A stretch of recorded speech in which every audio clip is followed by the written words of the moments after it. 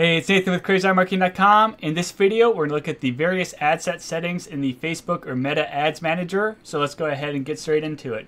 So I'm just going to go ahead and create a brand new campaign real quick and then get to the ad set level so we can address some of the settings. And I'm going to go ahead and select the sales campaign objective. Now I have a whole other video all about campaign objectives and how they relate to the ad set settings. And I recommend watching that video first, so link in the description if you need to learn about the campaign objectives. But I'm going with sales in this video. We'll click on continue. And then it wants me to choose the campaign setup. So we have Advantage Plus shopping campaign, and we also have manual sales campaign. I'm going to select this option for this video as it lets us adjust the ad set settings. And I have a whole other video on the Advantage Plus option. So if you want to learn more about that, link in the description down below. Anyway, we'll go ahead and click on continue now. And so we're at the campaign settings. I'm going to go ahead and turn off this use catalog option because using a catalog changes my ad set settings and I don't want to change them. I want to leave them wide open. So I'm just turning that off, and that's it for the campaign settings for this particular video. We want to get to the ad set level. So here we are in the ad set level, and the first thing we have is to name our ad set right here. So you could go ahead and name it something so you can keep everything straight. Now you can also create a template for your ad set name so that way you keep things consistent, because if you're anything like me, you might have a certain pattern at one point in time, and then a few weeks later you come in and you have a different pattern. You forget how you set everything up. So if you create a template, it can help keep you straight in your naming conventions. So I'm going to go ahead and click template here, and you can see that I already have a template created, but let's say that I didn't. So we'll come here to edit template real quick, and we can edit a template. And so I have ad set name, which is what we're on right here. So for my template, I'm going to go ahead and create, and we can go ahead and add components to our template. And there's some that are automatic, so you could go ahead and name them after like the Advantage campaign budget or objective or campaign ID or campaign name. Or here's ad set field, so you have several targeting options or interests and things like that. So this will automatically update based off of the options you select when you're setting up your ad set. So that can be useful to keep things automated. But what I'm going to go ahead and do is use an open text field. So I'll click this option here, and then I'm going to go ahead and edit this option. And then I usually do product. So each ad set is for a particular product, and I'll click on check mark. And then I'll add another option here and open text field and edit. And then I'll say audience and check, and then I'll add another option and open text field and edit it and placements and check. So this helps me remember that I like to have my product first, and then my audience that I'm going to be advertising to second, and then where I'm actually placing my ads third. And it just helps me keep everything straight and organized. We can go ahead and change our field separator, so you can see we have product underscore audience underscore placements, but you could go ahead and change it to one of these characters if you'd rather it be something different. I'll just leave it the underscore. And we also have item separator, which would be used if we were doing the automated one. So if I use like a ad set option here and interests, it would separate the different interests by this item separator right here. And for the sake of example, I'll go ahead and just leave interests here just so you can see how it all works. So we'll go ahead and click on save, and then I can go ahead and close out here, and I'll go ahead and turn my template off and back on, and it gives me these fields to go ahead and fill out. So I'll do say funnel book, and my audience would be my lookalike audience, and then my placements will be news feed. And you can see how it formats my ad set name. So coming on down here, we have catalog sales, and again, I'm not going for catalog sales. Let me go back to the campaign and turn that off. And come back over here. So we have different conversion options right here, and I address all these conversion options in my campaign settings video because each campaign objective has different conversion options or events that you're trying to optimize for. Since I'm on a sales campaign objective, it's letting me select different conversion locations to help me generate sales. And in this case, I'm going to be driving people to my website, so I'll select that option right here. We have performance goal, which I also address in the campaign settings video, so check that out if you haven't already. And I'll just leave this as a default. Make sure my pixel is selected, my conversion event. I'll go ahead and scroll down here to purchase and select this option right here. Now it's saying that I haven't had any conversion events in 14 days, so am I sure that I want to do purchase events? And so yes, I do. I'm aware that my purchase event hasn't fired because I haven't set it up yet. And so basically it's just trying to make sure that you know that no purchase events have fired, and if you think some have, well then you have an issue that you should probably troubleshoot before you go ahead and you launch this campaign. Moving on, we have cost per result goal. And so this sounds like a good option to have. Like if I know that I need to sell my books for $10 or less, then plugging $10 in here kind of sounds like a good idea, so that way any results that I get will be under this $10 limit. Now the issue is with the brand new campaign or ad set it can take a little bit of time for Facebook to optimize that to get you the best results. And so if you're limiting your budget to $10, well, you might not get any conversions at all. Whereas if you leave this wide open, yeah, the first few might be like $20 and then $18 and then $15, and then it slowly works its way down until you're getting conversions at a cost that you can afford. But if you restrict Facebook ahead of time by plugging in a value right here, well, then your ad set and ads might not deliver at all. So I usually turn this off and we see how Facebook performs. And if it doesn't get the conversions down low enough after spending X amount of dollars over Y amount of days, well then I can go ahead and adjust things. So my recommendation for this, even though it sounds good, is to leave it turned off, because when things start off, it probably will be more expensive until it optimizes. But you don't want to cut yourself off at the knees before you even get started. So recommendation is to leave this turned off. We have show more options right here. So there's attribution settings, and you can read the details right here. But basically it's a length of time between a conversion event and an action. So in this case, it's 7 days from clicking on an ad. If somebody takes the action within those 7 days, so they buy my book within 7 days, well, that conversion will be attributed to this particular ad. Or if they view my ad within 1 day, but they don't click on it, but they still manage to find my website and buy my product, well, then that'll still count as a conversion for the ad. And I usually just leave it on the default settings, as I don't really want to mess up Facebook's algorithm or anything like that. So this is fine in my opinion. And then when you get charged and delivery type, you can't change, at least not with the sales campaign objective, and I wouldn't change them anyway. They're fine just like they are. So dynamic creative is quite powerful. It lets you provide creative elements such as images and headlines, and Facebook will automatically generate combinations optimized for your audience. Variations may include different formats, templates, or audio based on one or more element. So basically when you're creating your ad, you'll be able to upload a bunch of different images or videos and different headlines and descriptions and things like that. So you'd create multiple different options down here, and Facebook would use their algorithm to select what will work best for each individual person, or at least that's the theory. And so this gives a lot of control up to Facebook, which you may or may not want. Now, I think it can be a good idea to have an ad set that uses dynamic creative, and then you have another ad set that does not use dynamic creative, and you see which one performs the best. So this is basically one of those all-powerful options where you would want to split test an entire ad set to see if it works better using this feature or not. And so for my case right here, I'm just going to leave it turned off. Now we have budget and schedule. So there's a couple different options here. We have daily budget, which means that you'll spend about $20 per day. And you can see a description right here. You'll spend an average $20 per day. Your maximum daily spend is $25. And your maximum weekly spend is $140. And why you might spend upwards of $25 in a day is because over time, Facebook might realize like, hey, on Wednesdays, you tend to get more sales, so we're going to spend more money on Wednesday, whereas on Sunday, you tend to get less sales, so we might only spend $20 or $15 on Sunday. So that way we can get more conversions for spending less money.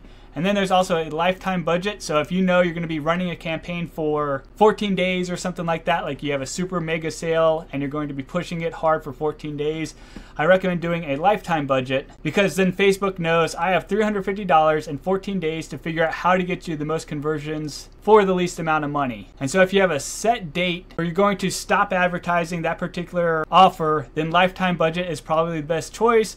However, any other time where you might have the campaign going on for a long period of time, daily budget is the best option. And you can see down here we have start date and end date, and I'm going to go ahead and turn off the end date because we're using the daily budget option. But if you're doing lifetime, of course, you'd probably want to set an end date for whenever your special offer ended. And that way Facebook knows you're going to stop advertising on that date. But I'm leaving it daily budget and turning off the end date. Coming on down here, we have budget scheduling. And so this lets you decide if you want to manually increase or decrease your budget on different days or times. And the only time I ever do ad scheduling is if I'm advertising for a brick and mortar business that has store hours and my advertising efforts are for them to like call the store or visit the store. Then I think it makes some sense to have some ad scheduling. However, if you're doing something digital or online that's 24/7, 365, then I don't see any point in doing this budget scheduling, because Facebook's algorithm is going to figure out the best times and days to show ads to people to get those conversions for the least amount of money as possible. So if you don't need to restrict your advertising windows, I don't think you should, because again, the algorithm will take care of it. However, if you're advertising because you're only open for 10 hours a day or whatever it is, then it makes sense to do some of this scheduling. But just for the sake of example, we can go ahead and click on try budget scheduling. And you can see that you select the day, the time, and increase daily budget amount value by this amount, or you could also do it by a percentage as well. So pretty self-explanatory should you want to go ahead and increase your budget or do some scheduling. Coming on down here, we have audience controls. So we can set criteria for where ads for this campaign can be delivered. So we'll click show more options here. And in my saved audiences video, I go over a lot of details over the audience control, as well as the demographics, behaviors, and interests you can select with your audiences. So I recommend checking out that video. Again, it's the saved audiences video, link in the description down below. But just real quick, so of course you want to make sure that you're in a location that makes sense for you and your business, so wherever your customers are located, and you could go ahead and select an entire country, or you could select a zip code or a state or whatever makes sense. You could also exclude different locations as well. So we could go ahead and have all United States excluding Florida and so on. We have age down here. So minimum age, you could go ahead and change that. So if you know your customers need to be at least 21 because it's alcohol or something like that, you could go ahead and select this option. You could also go ahead and exclude custom audiences. Like let's say that we don't want to include any leads in this advertising effort. We also don't want to include anybody that has watched my videos or my website visitors, because we're going to be using these audiences for retargeting. So they're already going to be seeing ads from one of my retargeting campaigns, and we don't need to show them ads from this campaign as well. So that's why we'll go ahead and exclude those audiences. And then of course we have languages as well, and you can select the language that makes sense, or if you're targeting the United States, probably most people speak English, so it should be fine to just leave all languages. And now we have Advantage Plus Audience. So here our ad technology automatically finds your audience. If you share an audience suggestion, we'll prioritize audiences matching this profile before searching more widely. So what Facebook really wants you to do is actually go as broad as possible, and they're going to use their algorithm to read your ad, read your landing page, understand what you're trying to offer and sell, and then it's going to connect your ad, landing page, offer with their entire database of users based off of their interests, behaviors, and demographics. So Facebook would automatically do all this stuff for you and optimize for you, and that's really what they're trying to push right now. Now, if you want to kind of give Facebook a hint of what people might be interested in or behaviors people might partake in, you can go ahead and suggest things to Facebook by selecting audience suggestions. And so here you could go ahead and select different custom audiences that you may have made. So I could go ahead and select like my lookalike audience right here, because that's what I would like them to go ahead and use. Or I could get into more detailed targeting options and select different demographics, interests, or behaviors. And so maybe I would add in small business, and I might select small business owners right here if it makes sense to do something like that. And again, I recommend watching my saved audiences video because I go into much more details and all these audience options right here. But just remember, when you're using the Advantage Plus audience, this is just a suggestion to Facebook. Facebook's not necessarily going to follow exactly what you have right here. And so if you want to have more control, you can come down here and you can switch to original audience options. So it tries to talk you out of it, saying that Advantage Plus audience usually gets up to 33% lower cost per result. So this could be another option to go ahead and test. You could test an Advantage Plus audience versus one that you manually select and see which one performs better. But for demonstration, we'll go ahead and use original audience right here. And we can go ahead and scroll on down. And now all these settings are like set in stone. They're not just suggestions. They're actually going to be followed by Facebook. And let's continue moving on down to placements here. So we have two different options for placements. So we have Advantage Plus placements, similar to Advantage Plus audience. And in this case, use Advantage Plus placements to maximize your budget and help show your ads to more people. Facebook delivery system will allocate your ad sets budget across multiple placements based on where they're likely to perform best. And so this is letting Facebook control where your ads will show up. So it might show up on Facebook or Instagram or in the news feed or on the sidebar or in their audience network or in Messenger. So your ads could show up like anywhere within the Facebook or Meta ecosystem. Now, Facebook's going to work to optimize to show your ads only where they convert, but they could spend a whole lot of money on places that just aren't going to perform or your customers aren't even at. So it's kind of giving a lot of control over to Facebook. But also it might reveal some different opportunities and placements that you might not have considered or that you might not have thought would actually have worked. So there are some pros and cons to it and can definitely be worth testing out. But then there's also manual placement. So let's open this real quick. And so here you can go ahead and select where you want your ads to show. So Audience Network usually tends to be a bust. And so personally, I usually turn that off. And then I might leave these other platforms selected. Again, Facebook will optimize my ads for me. So if Messenger is not performing, it will push ads to Facebook or Instagram over Messenger. But Messenger usually doesn't perform very well either. But anyway, moving on down here, we have different asset customizations and placements. So feed, of course, is right in the middle of Facebook or Instagram. And of course, that's where the prime real estate is. And it usually costs more money to run ads right there in the feed.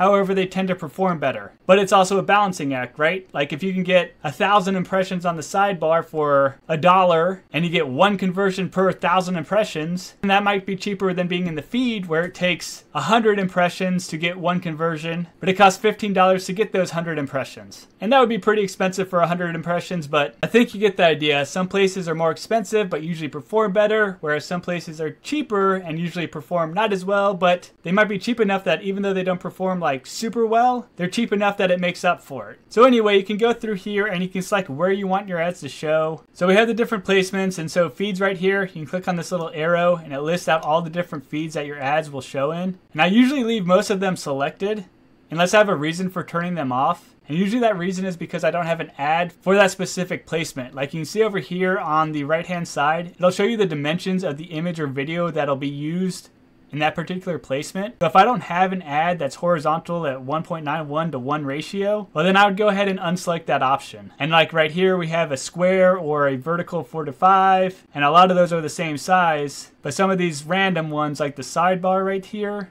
or the right column, like that's kind of a unique size. So I might go ahead and turn that one off just because I don't feel like making an image in that particular size. So that's how I do it, is based off of the size and if I have content in the appropriate size. And so Facebook right column in this case, I don't have that size, so I wouldn't advertise there. Same concept with stories and reels. Like if you don't have an ad that specifically is designed for stories or reels, then I don't recommend advertising there. Like just because Facebook will let you put an image into a reel or a story doesn't mean that it's going to convert. You want to have created specific ads for specific placements. So if you don't have those specific ads for the specific placements, I would recommend turning them off and not just using whatever Facebook would let you use. And so in my case, I'd probably turn off all stories and reels because I just have an image and I'm not going to have it designed specifically to be used in a story or a reel. Coming down here, we have in-stream ads for videos and reels, so we can open this up. And in my case, I might have one for Facebook in-stream videos, but I don't have stuff for reels, right? So I'd go ahead and turn those locations off. And then search results right here. Let's pop that open, and Facebook search results or Instagram search results. And I have images and ads designed specifically for those placements, so I'll leave that on. And then we have apps and sites.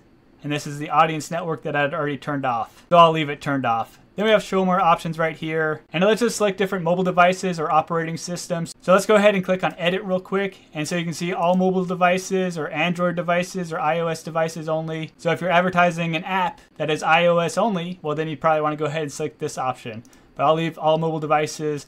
Also, only when connected to Wi-Fi. I know a lot of people select this option because usually the only time somebody's connected to Wi-Fi is when they're at home, sitting there on their phone, browsing around. And so they're more likely to buy something when they're at home versus when they're, driving in a car or something. So some advertisers like to select this option. However, I usually don't. And I let Facebook's algorithm figure out whether people will buy it when they're not on Wi-Fi. And then we can exclude skippable ads, so available for in-stream videos. So let's click on this. So if you don't want your ads to be able to be skipped, you would click this don't include skippable ads in this ad set. But usually doing this costs more. And there are other restrictions as well, like I think the length of time for your ad can only be 15 seconds. So I never select this option. I leave it unchecked all the time. And finally, we get into brand safety and suitability. So you could go ahead and prevent your ads from appearing near content that's not conducive to your brand, so managing brand safety and suitability. So if you want to limit where your ads are shown or websites that they're shown on or topic type, you can go ahead and select that here. But I'm not going to go through those options right now because I think they're rarely used. And if you do use them, you can probably figure it out by clicking these edit buttons, and everything should be relatively self-explanatory. And so that should cover it for the ad set settings. Again, if you haven't already, please watch the campaign objectives video that I have, also the saved audiences video, as that'll help you piece everything together. And I hope you found this video helpful. If you did, I appreciate it. So likes, comments, subscribes, and or head over to crazymarketing.com, and I hope you have a great rest of the day.